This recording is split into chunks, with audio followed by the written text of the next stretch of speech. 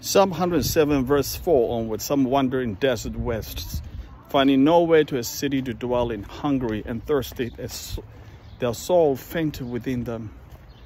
Then they cried to the Lord in their trouble, and he delivered them from their distress. He led them by a straight way till they reached a city to dwell in.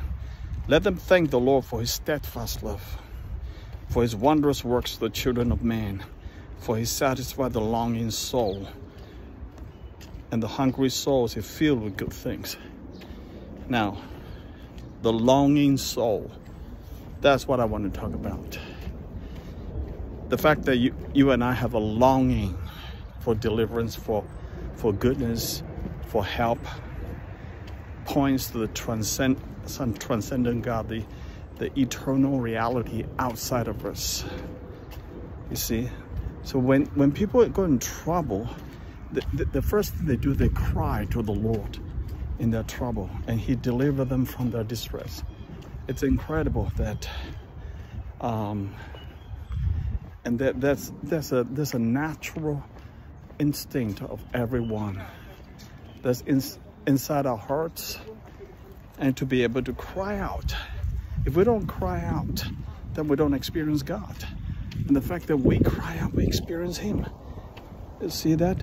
Let them thank the Lord for his steadfast love. Wow, they wander in desert wastes, no way to a city to dwell in, hungry and thirsty. Their soul fainted within them. Then they cried to the Lord. Their soul fainted within them. That's the reality of what we see in the world today. People are fainting in their souls and crying out to the Lord in their trouble. But Lord, led them by a straight way until they reached the city they could dwell in. They dwell in. Praise the Lord. Thank the Lord, for he satisfied the longing soul, and the hungry souls he fills with good things. Oh, guys, gentlemen, ladies, God satisfies the longing soul. The hungry soul he fills with good things. That's who he is. Cry out to him, because the Lord, he is good. His steadfast love endures forever. Let the redeemed of the Lord say so, for whom he has redeemed from trouble. This is all redemption. How does this work us out now? Because Jesus has redeemed us from troubles, from evils, from eternal damnation to eternal glory and paradise.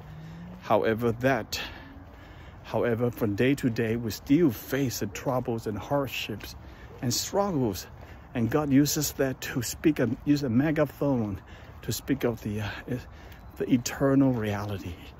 If we get too comfortable with this world, sucked into this world, and forgetting him, it's a wake-up call. It's a megaphone to wake us up to the eternal reality of our God. Bottom line, our God is good. He saves us. He redeems us. He does special things for us. Amen.